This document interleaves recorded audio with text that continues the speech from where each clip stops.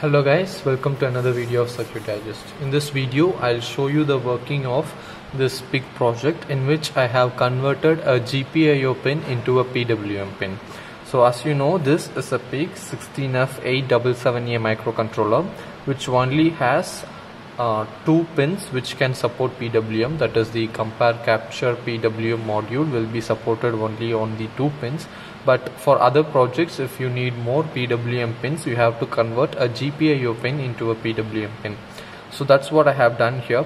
The code and the circuit diagram can be found at the link given in the description of the video as always.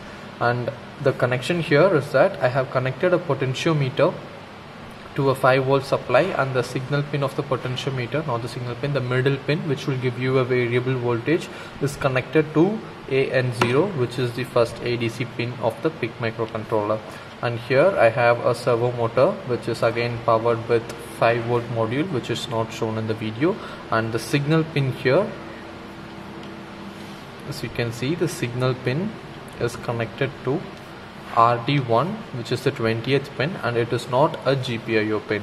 Now let me turn on the power and show you how you can control this using the potentiometer.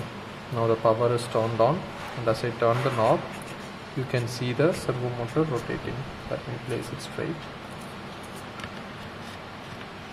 Okay, it refuses to stand straight. Okay, here we go. And if I control the knob, the servo motor rotates according to the knob's position. So how it works is that we have used a timer module and we have used the interrupt function to generate the on time and off time by calculating the duty cycle and the frequency of the PWM wave.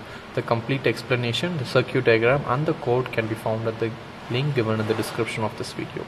Thanks for watching.